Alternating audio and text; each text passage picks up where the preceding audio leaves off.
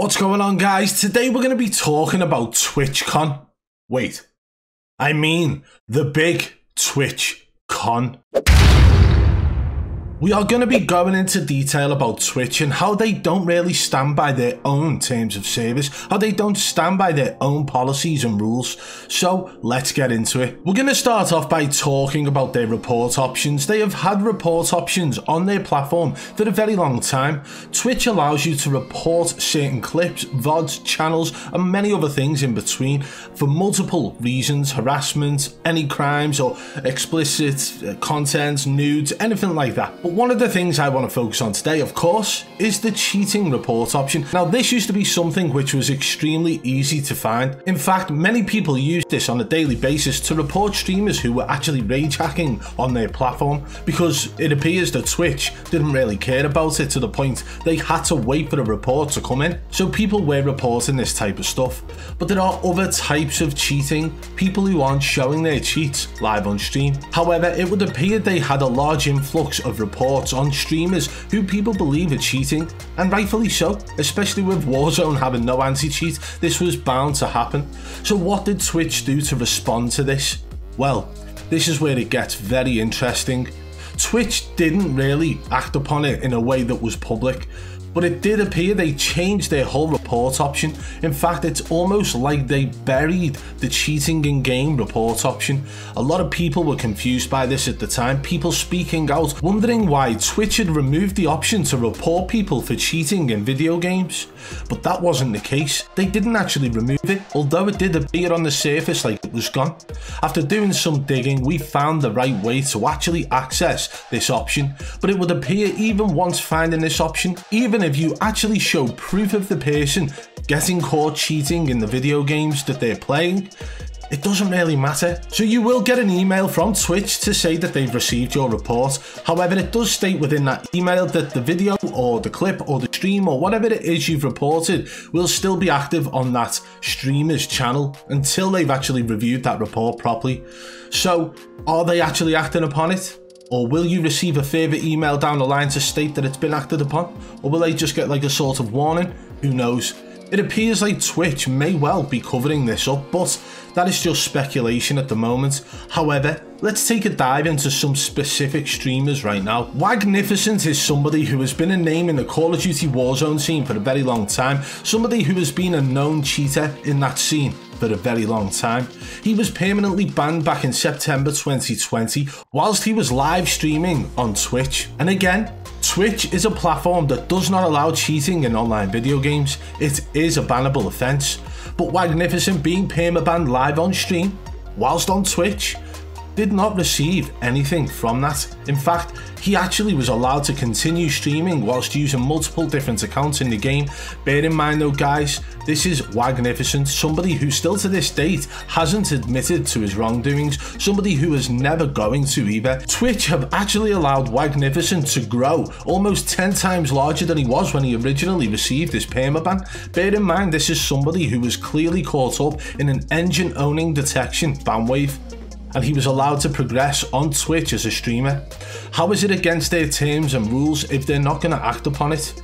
I feel like Twitch as a platform need to really be doing more. If somebody is cheating in an online video game and that is an option that can actually be reported for and it is a bannable offence on that platform, then they should be acting upon this. Yes, this was back in 2020, but better late than never. But there appears to be more to it. How come Wagnificent hasn't been banned? That's only step one of this question. The second question is, are Twitch actually in full support of these cheating streamers? Because it would appear that Wagnificent was set up at TwitchCon signing autographs for his fans. This is somebody who has been permanently banned in the past. It appears that that history is trying to be squashed down further and further, but I am not going to let it go. Many people know Wagnificent to be a cheater, and that is always what he will be known as. It is better for him to come out and admit it and move forward. So to me, this is a clear sign that Twitch are in full support of cheating streamers, because they are not only allowing him to continue on their platform, but they are allowing him to go to the TwitchCon 2022 event and actually be there signing autographs whilst in his organisation t-shirt. And honestly, it's not just a bad look for his organisation Omit for allowing him to sign with them, but it's a terrible look for Twitch as a platform to allow these types of streamers to continue. Maybe this is a part of the reason the platform's dying a miserable death. But this isn't the only person we can think of. We have got Torva. Torva is somebody who was permanently banned, again, caught up in a ban wave that was caused by an engine-owning cheats detection. So Torva is somebody who was permanently banned, and again, he was allowed to continue streaming on the Twitch TV platform.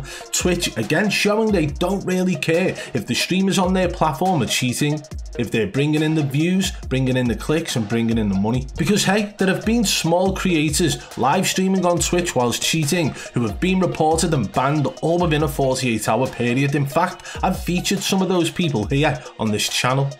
But it would appear the guys at the top, the ones who are bringing in the views, seem to have a little bit of special treatment from the platform. And hey, it's not only Torva and Magnificent we can sit here and talk about. 5x5x, somebody who caused a little bit of a divide within the Call of Duty community. Many of the large creators were actually defending 5x5x when she got called out by some creators on YouTube. And within the clips these creators used, it would appear that she was using some form of aimbot. However, there were other content creators out there who felt that 5x5x, the female Call of Duty content creator, was not cheating, and that all of the hacker hunters claiming she was were wrong. Yes, that's right, none other than who? Blah blah. This guy went out of his way to try and replicate her aim, and he didn't even come close, but he tried his best to replicate what she was doing in her game. And this is somebody putting their name on the line, and I'm gonna just say it, he shouldn't have ever been put in a position where he had to do that. In fact, hacker hunters should never be put in a position where they've got to be the ones exposing cheaters, but the platforms just don't seem to care. The game developers just don't seem to care. It's taken too long for the people in charge on the platforms and the game development side of things to actually act upon the cheating in the game. And that is causing all of this going on. And that actually led to an individual content creator putting his brand and his name on the line to protect this female content creator because he believed she was legit, when in fact if the game developers had acted upon her cheats instantly, then that wouldn't have happened. His brand, his name wouldn't have been tarnished because of this. However, 5x5x found herself catching a permanent ban after all of that drama, people accusing her of cheating, people defending her, large creators on Twitch, large streamers defending her.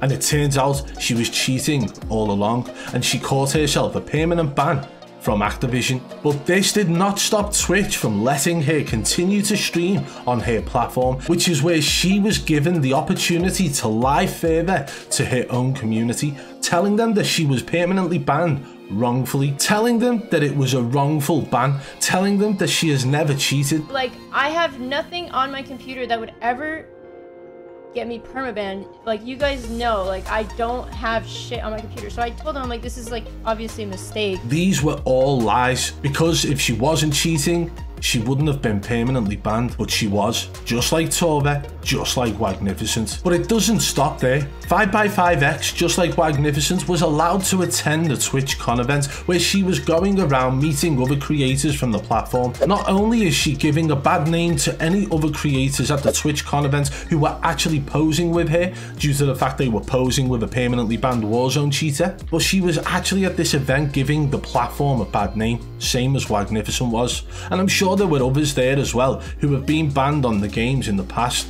But this is definitely not a good look for Twitch. They have an option to report people for cheating in game, but they have actually buried it further than you could ever believe. Cheating in online video games is against their rules and is a bannable offence, but it is extremely rare that Twitch will act upon this, even if you report a blatantly obvious clip of somebody cheating. Yes, you will receive the email stating that they are looking into it, but 99 times out of 100 you will not get a follow-up email. That clip, VOD or stream will still remain on their channel, and they will not be banned, whether that's a temporary ban or a permanent ban from the platform.